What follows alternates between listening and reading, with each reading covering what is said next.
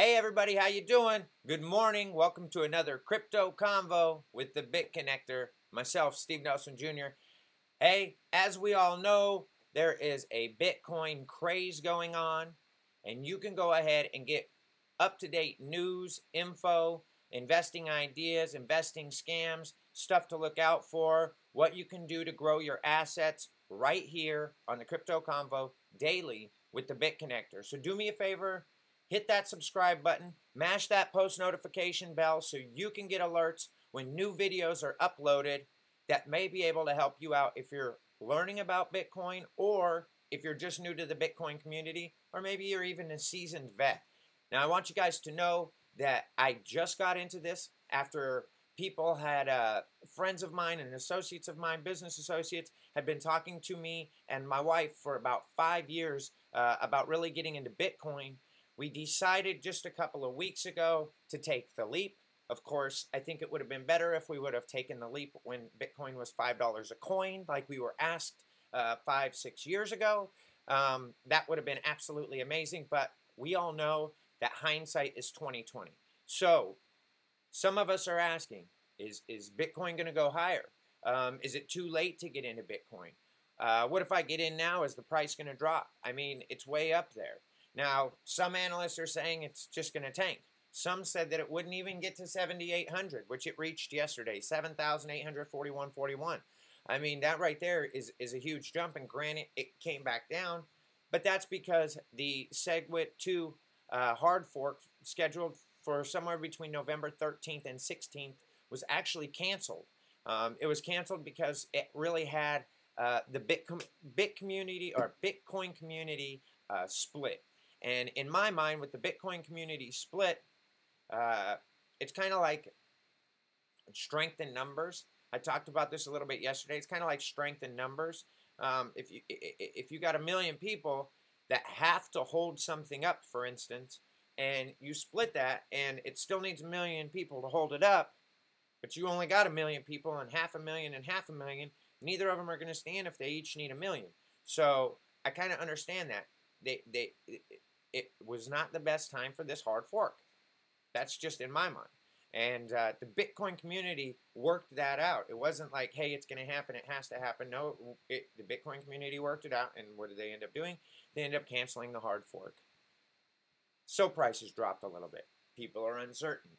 There was also a lot of profit taking too. There's people not knowing what it's going to do. It goes from 7,000, 6,900, 7,000, 7,100, all the way up to 7,800 in just a matter of, what, hours? Let's take a look at Coinbase real quick. We'll go to the dashboard and check it out. Yeah, let's go for the last day. As you'll be able to see, yesterday, I mean, yesterday morning even. So we were down.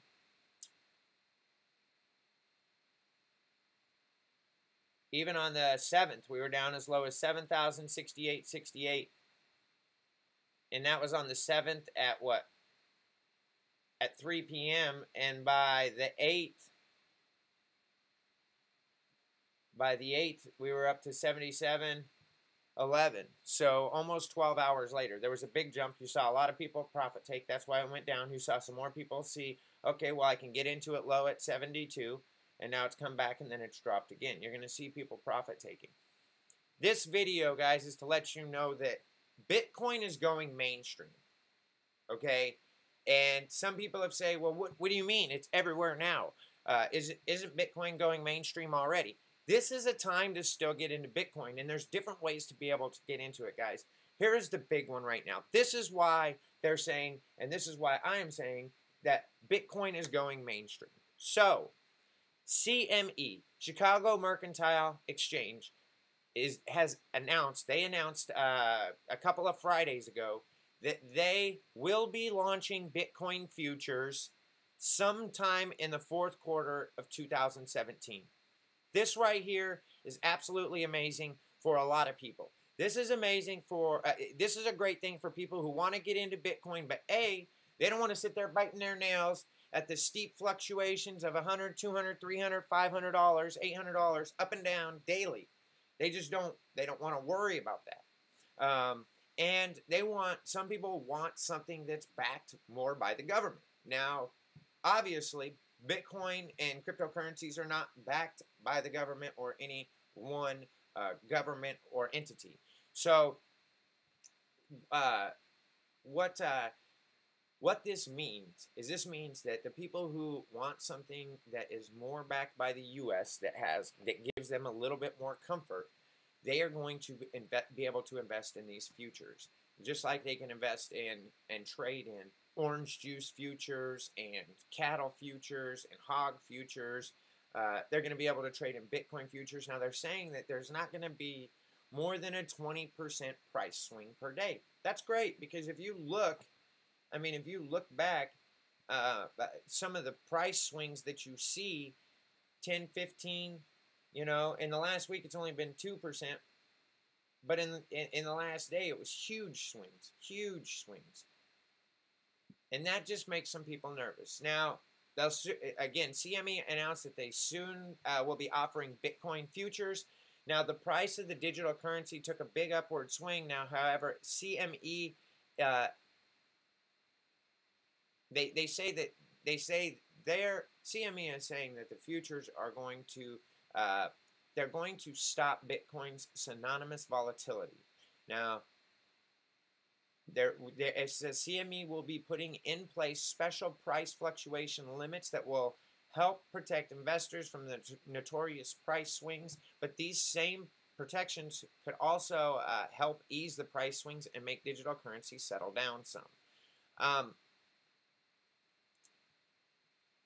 People that did not want to get into Bitcoin before this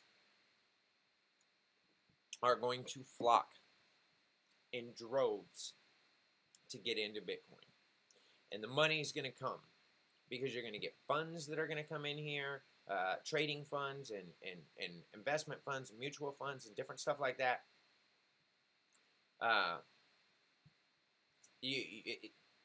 They're going to jump in here, which some are already doing in Bitcoin, but more are, and that's just going to make things stronger. Now, see, CME Group's Leo Melamed says that they're going to tame Bitcoin. Now, I don't understand how they're going to tame Bitcoin.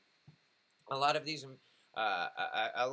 analysts, I believe, are looking at this in a whole different light than what it should be. They're looking at it as an asset. They're not looking at it as a currency. They're also saying that it's a bubble, that it will pop or go down. But this is the difference between like a stock market or a segment of stocks like the dot-com bubble. They were hedging and betting on ideas, and they were hedging and betting on websites. And the only way that these people were going to be able to get their money back was if these websites or if these new businesses made money. Bitcoin's not into making money. So Bitcoin's price doesn't fluctuate on how much money or how well Bitcoin performs. Bitcoin's price fluctuates on how many people want to get into the Bitcoin market. That's what it's about. And as more people come to the market, it makes it stronger. B, there's more people there, less likely. The more people that are involved, the less likely it is to fall. And that's where I'm at. So now that we see futures, CME doing futures, I believe that we're going to see a lot more companies than just CME in the future doing this, legitimizing it in the eyes of many, many investors in the United States is going to make them want to put more money into it, or put some money into it if they don't have any money at all. That means that this is the time, guys. If you can get into futures, Bitcoin futures, as soon as they're available, it's almost like getting into Bitcoin when it was $5, $10, $20, $30, $40, $600 a coin. You're still going to see that price jump. While we saw it go up to 7,800 yesterday and drop all the way down to 71, 7,200, I still stand firm that by the end of Friday, you will see Bitcoin surge and be over 8,000 and stay strong over 8,000. For the past few weeks, it was way oversold, or was it overbought or oversold? Overbought. So it needs to get oversold. bring it down a little bit so it's right even. It's got to correct itself. Everybody said it was jumping up, yes, and it can be considered a bubble had it kept jumping, but it's dropping down. It's correcting itself. It's evening out. As you can see in here over the last year, you'll see where it starts to go and then drops a little bit. It goes up and then corrects itself and comes down. Goes up and then corrects itself and comes down. Goes up, comes down a little bit. Goes up, really corrects itself and drops down. Goes up, kind of corrects itself, goes up. And then if you do all, and it's still going, but you can see in the graphs right in here where it goes up and it corrects itself and it goes down and it corrects itself. And now it's just on one of those parts where it's doing its correcting, guys.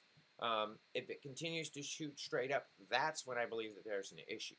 Right now, 7202.34, guys, I would be buying Bitcoin. Seriously. As a matter of fact, let's buy some Bitcoin. And won't get into my account. See, I'm kind of pissed because Ethereum was $299 yesterday, and I was going to buy some Ethereum, and now it's $320. Now it's $320. It jumped $32. Litecoin was chilling right at about $55 for a long time, and it's up $62.89. What you see when the Bitcoin was dropping in price, you see a lot of people that were coming in and a lot of people were coming in and trading and switching some of their Bitcoin for Ethereum and for Litecoin. So that's why you were seeing some of those prices go up. I think that you'll consider, or you'll continue to see some of those prices go up. So let's see. I'll go ahead and buy $100 of Litecoin. It's 1.541970066 Litecoin.